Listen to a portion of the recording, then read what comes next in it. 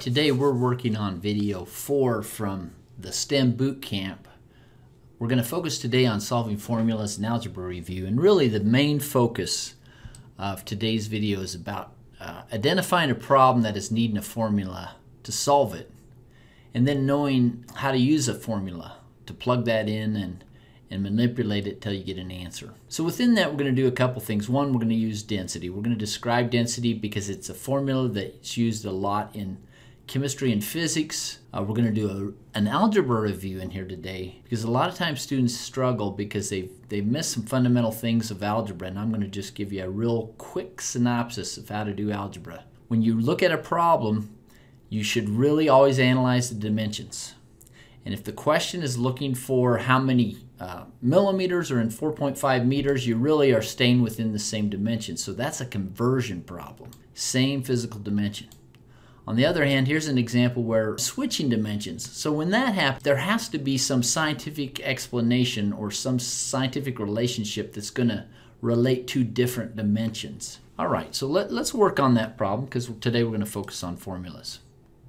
So look at the dimensions you're given. Here I'm given mass, but I'm also given force. So I'm given two dimensions. Know what the dimension you're starting with, and then look for the dimension that you're trying to solve for. In this, you're looking for acceleration. That's step 2. And then step 3 is, okay, what's the formula? What's the scientific relationship between these things? F equals ma. Now you can just plug and chug. And what I mean by that is just plug in the things you know, make sure the units make sense, and then solve. Force is 14 kilograms meters per second squared. Now notice what I do here, because this is something I'm going to really try and teach you as you go through this today. Whenever you write down a dimension and it involves two lines, go ahead and put those two lines of division or multiplication in there. In this case, it's kilograms meters per second squared, so it's divided by second squared. Then on the opposite side, in the numerator, you're basically taking mass times acceleration.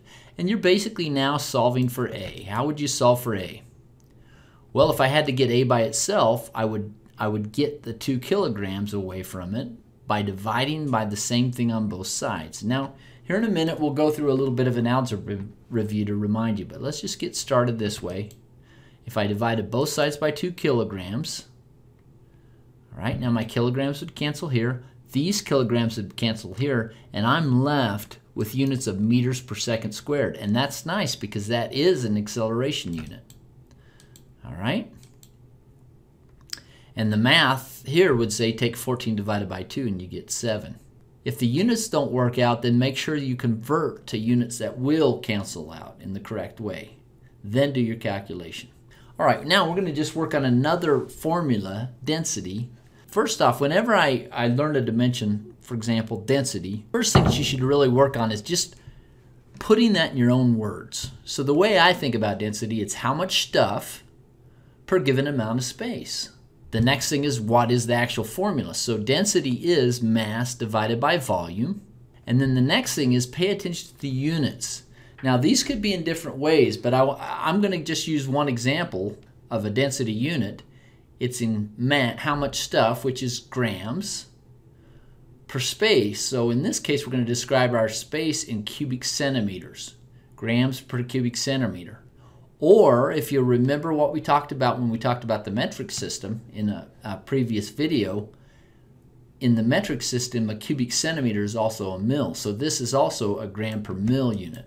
Now here's just a little fact about density, is at standard temperature and pressure, the density of water is about 1 gram per mil. So for every cubic centimeter of water, or every mil of water, it will mass about 1 gram, which a gram is about the size of a paperclip. That's how much stuff. The next thing I would encourage you to do, if you're learning about a formula or a dimension, trying to understand it, how do you apply it? And so here's a couple applications for density. Density is the key to floating. More dense, and what I mean by that is, if the thing that's floating is more dense than the solvent it's floating in, okay, it will sink. Less dense floats. If the object, for example, a hot air balloon, is less dense than the solvent or the air it's floating in, it will rise. So there's one application of density. Here's another application of density we use a lot in chemistry, and that is if you know the density of a pure material, it's actually a property that can be used to identify that material. Pay attention to units, know the formula, and kind of know a definition of that makes sense to you. And that's a good way to learn formulas and dimensions in science. All right, so how do you identify a material? So here's just an example. We're gonna take this magical material here, and we're gonna figure out how dense it is. So we need the mass. So we put it on a scale and we see, oh, it's 5.65 grams. Awesome. So how do you find the volume? Well, if I can measure this out, and this is a three-dimensional object, it's a little hard to see, but if I can measure it out, length, width, and height, I could do the proper geometric calculation of volume. But if it's an irregular shaped object, or even a regular shaped object, one of the fallback tricks is you can actually place it in water and see how much water it displaces to figure out its volume. So what I'm going to do is do that little trick. So I've got this graduated cylinder that has 50 mils of water in it. Now I'm going to drop that little piece inside the water, and the water level is going to raise. And it looked like it raised to 50.50. So the volume of this particular shape is 0.50 mils. So now we have all the pieces of the puzzle. We know it mass is 5.65 grams, and we know that it takes a volume of 0.50 mils. So we now use the formula to just plug and chug mass divided by volume. 5.65 divided by 0.50 is 11.3. And look what I do with the units. Whatever units are in the formula, that's what the units that are left over in the answer. So it's grams per mil, which is the same thing as a grams per cubic centimeter, thanks to the metric system. So if I look on this table, oh, this is lead. All right, so apparently I got the lead out with this problem. So let's just say that the mass per volume of this boat, without even doing the calculation, if we knew the mass per volume of the boat, and in this case it's the mass per volume distributed here, the whole mass, but the volume of interest is the volume that's below the water. If the mass per volume of that boat was more than the mass per volume of water, which we just learned is roughly around 1, then what would happen? All right, well, the boat would sink. That's one of the applications of density. So now we're going to do another calculation of density. It's just a little silly calculation. This is what I call the centical. So basically this cow is about an inch, maybe a little bit over an inch tall. He's half an inch wide, 1.23 centimeters wide, and it looks like, according to the ruler, okay, he's about 3.4 centimeters long end to end. So we're going to just work on the boxy part of this cow and figure out his density.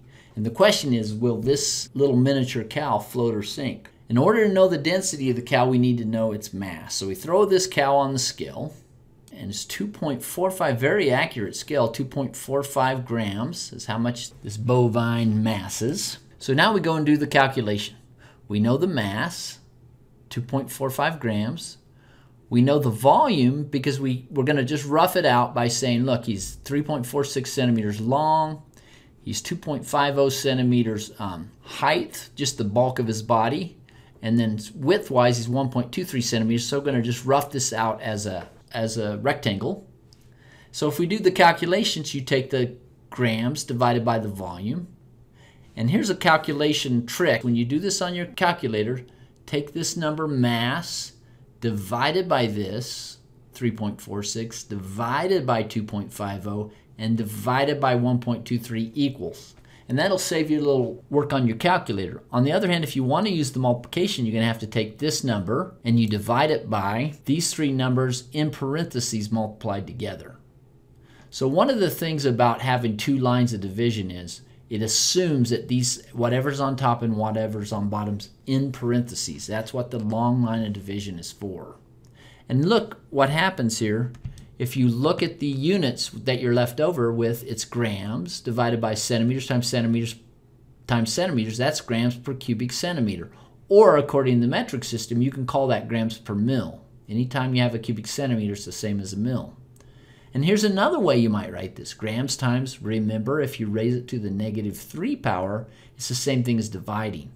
So just a reminder back through some of the videos we've seen in these boot camp videos. So here's our final answer, 0.231 grams per cubic centimeter. So now let's apply this. Here's the Senecal's density. He's 0.231 grams per cubic centimeter. So now we're asking about the density of water, which we know is about 1. So Senecal is less dense than water. So that means that Senecal should be able to float. There you go. I got him out surfing with the old CCD Surf Club. So now let's go over here and look at remembering algebra. Whenever you do algebra, what you're really trying to do is you're trying to isolate some unknown. You're just trying to solve for some unknown quantity. So I'm going to try and explain algebra to you just in another way. Let's pretend that you have some unknown value x, and we're working on, in this case, the mass of x. So this unknown box has some mass, but we could solve for it if we had these known masses. They're 1 gram apiece. So if I put this scale, this is just a balanced scale, and I set it up so that it's exactly balanced by distributing ones on both sides, and here's what I find out. X plus 2 is exactly balanced with 5 of these. So that's the scale, and here's what you'd say mathematically. X plus 2 equals 5. That's what equals means. It means it's balanced. It's exactly the same. So now if I knew this situation here, I could intuitively figure out how to get back to what the x weighs. I could just take 2 of those off on this side and also take 2 of those off on that side, and then I'd have the answer. So what did I do mathematically? I subtracted this 2 from this side, and I subtracted this 2 on this side. So in algebra, what you do is if you have an unknown, and you look what mathematical operation is being done between that unknown and the number, do the opposite operation to both sides. So I subtract 2 from both sides, and I'm left with x equals 3. And that's what we did here. So the key to algebra is do equivalent operations to both sides of the equation until you finally isolate the unknown as we do this. Okay, here's another problem. This is kind of multiplication division in algebra. Same concept. Look, if I had a balance and I had 2 of these unknown x's, and they balanced out with exactly 6 things, that's the physical picture. Here's the mathematical picture. I'm saying, look, I have 2 x's. 2 times x means 2 x's. That's what multiplication means. It's equal to 6. Now think about what I could do here. If I needed to just figure out what one of these x's weighed, right? I could just cut this in half, and that should still be true if I cut this in half, right? Cut that in half, cut that in half. Oh, x equals 3. But think back to how we're doing that numerically. The operation between 2 and x is multiplication. The opposite of multiplication is division, so do the opposite, and that would be true as long as you do the opposite to both sides of the equation. That's what we did up here, right? So I'm going to divide by 2. That's fine as long as I divide by 2 on this side. It's still true. Collect my terms, right? That the 2's cancel out and go to the number 1, and that leaves 3 on the other side. So opposite operations on both sides, opposite to both sides. So if I have this, let's just kind of review through this. If I have x over 4 equals 5, what's the opposite operation? Well, what's being done here and here? It's division. The opposite of division, multiplication. Do the same multiplication to both sides. The number 4 should go away, and I'm left with x equals 20. So now we're using power. What is the opposite operation of a power? Well, the opposite operation of a power is a root. So it's the second power. The opposite operation is the second root. As long as I do the same to both sides, take the square root. As long as I do the same to both sides, it should be true. Take the second root of the second power, it's going to leave x behind. And the second root of 25 is 5. So here's another problem. Taking the third root of that, the opposite of taking the root is the power, so now I'm going to raise both sides to the third power. X falls out on this side, and 27 times 27 times 27 comes out as 19,683. Here's another problem. What if I took the log of x equals minus 4? So now what I'm going to do is I'm going to do the opposite to both sides. Well, the opposite of taking the log is raising something to the power of 10. Now I'm going to solve, x will fall out, and then this looks familiar. It's 1 over 10 times 10 times 10 times 10, so we just move the decimal over 1, 2, 3, 4 times. That's the answer. So this covers all of it. It doesn't matter whether it's addition, subtraction, multiplication, division, roots, or powers. Do the opposite, and as long as you do them to both sides, it's still true. And that basically is algebra. Okay, here's another algebra concept. Does it matter whether it's left or right? In other words, if I say x plus 2 equals 5, does it matter if I change this over on the scale and said, okay, 5 equals x plus 2? These are the same. You can exchange, you can trade sides if that just makes you more comfortable. In other words, if I started on this side, some people might not like that. They want the x to be on the left. As long as you change both sides over, that's fine. Once again, what's driving me to make these decisions? Is it still true? All right. What about when the variable's on the bottom? And just to get to this answer, let me remind you of something. If I had 16 over 4 equals 4 over 1, 16 over 4 is 4, and 4 divided by 1 is 4, so this is still true. Does it matter if I flip both sides? Let's see if it's still true. 4/16 is 1/4, so this is still true. By the way, it's not the same numbers. This is 4 equals 4. This is 0.25 equals 0.25.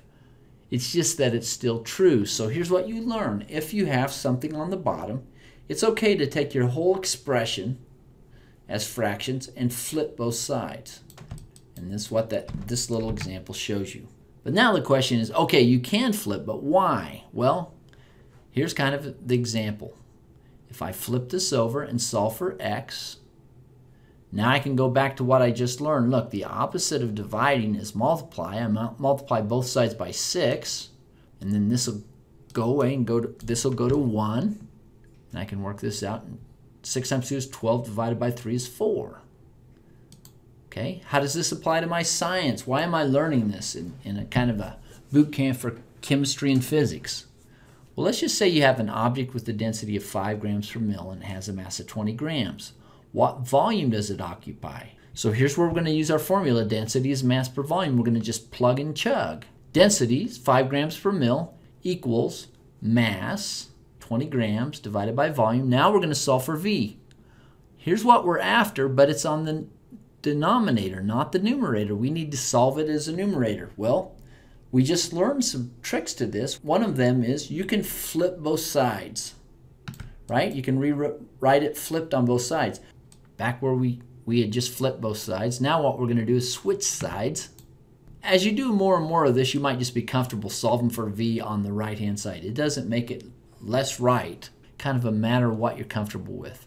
Now at this point, this is divided by 20 grams. If I want to get the V by itself, do the opposite to both sides, multiply through by 20 grams, and look what happens to the units. They cancel out nicely. That should guide you and leave behind the units you're looking for. So this is volume units. That's perfect. This goes to 1. 20 divided by 5 equals 4 mils. Okay, algebra with fractions. This is another area where sometimes students have a hard time. The first thing I tell you is that fractions really mean divide. So really what we're saying is 3x divided by 4. That means the same thing. 3/4 x, 3x divided by 4, same thing. But the real question is, how do you get x by itself? Well, it's being multiplied by a fraction. Well, what's the opposite of multiplying by a fraction? Dividing by a fraction. And if I divide by 3/4 on both sides, right? This is easy enough because this cancels, goes to 1, but I'm left with this kind of odd little 9 divided by 3 divided by 4. And here's something I would encourage you to do. Get used to getting these things into 2 lines of division. That's one of the keys. And the way to do that is, remember, whenever you divide by fractions, you invert and multiply. It does the same thing. That goes to 1. And 9 times 4 divided by 3 is 12. Try and keep the operations in 2 lines. Okay, what about these scenarios? Okay, now it looks like I've got 3 lines of division. Or right here, I've got 3 lines of division. Well, one of the tricks is this. If you have a number, a whole number, it can be expressed as a fraction by putting it over 1. Now you're back to familiar territory. Okay, dividing fractions, invert and multiply. Dividing fractions, invert and multiply. There you go. Now this is 9 times 4 divided by 3. That's easy enough to work out. Invert and multiply. 12 divided by 3 divided by 5. It's about 0.8. And here's another thing, just like I would get you used to working on, anything on a numerator is multiplied, anything on a denominator is divided. So 12 divided by 3 divided by 5. Or you could go 12 divided by 5 divided by 3. These are commutative, so it doesn't matter what order you do those in. Now let's apply this to working formulas with chemistry and physics. So we're gonna teach you a new formula. We're not gonna delve into it like density. We're just gonna give you one. This is a good physics expression. Mass times velocity will give you momentum. So if we rearrange that, speed is momentum divided by mass. And it's asking how fast speed is a 15 kilogram vehicle traveling. Okay, that's mass, right?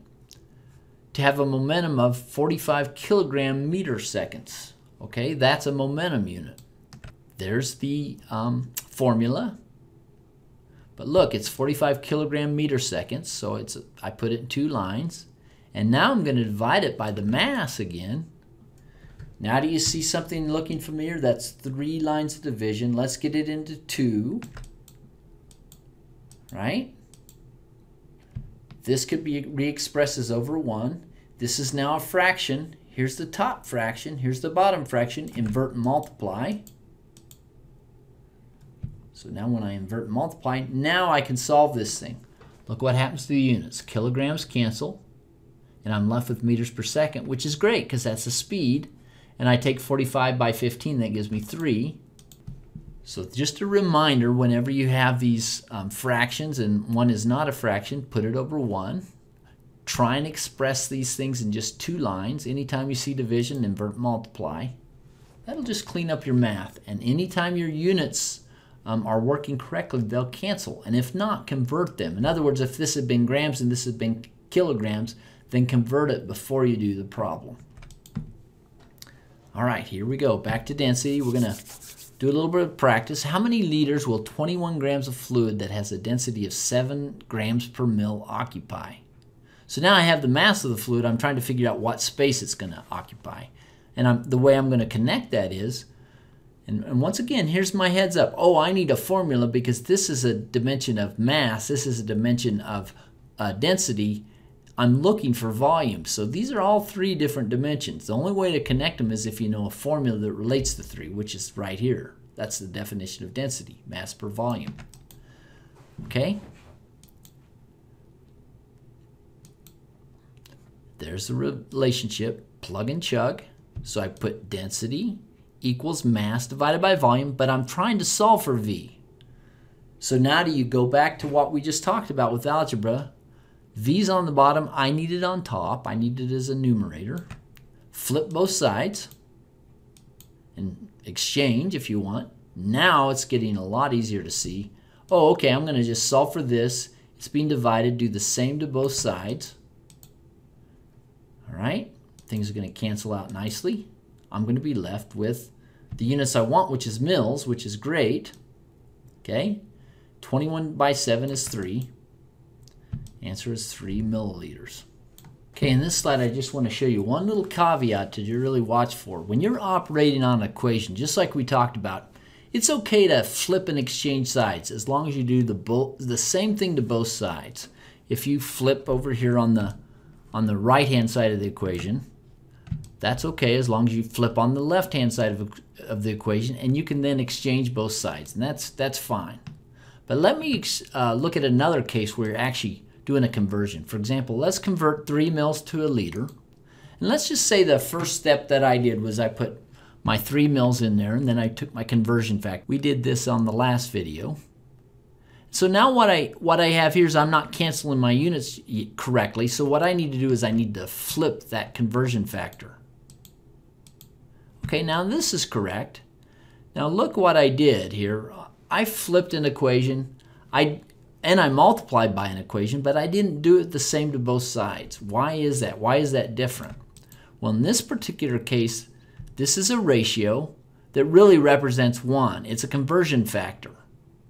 And when you do a conversion factor, it really is like multiplying by a 1, so you don't have to do that to both sides. So it's a very subtle thing, but just pay attention whenever you're doing a conversion. It's okay to string on conversions without having to do the same to both sides. And that's different than actually operating on an equation to isolate a variable. So kind of pay attention, maybe do these two problems a couple times and think about it and see how it's slightly different. And remember that as you're working through different problems.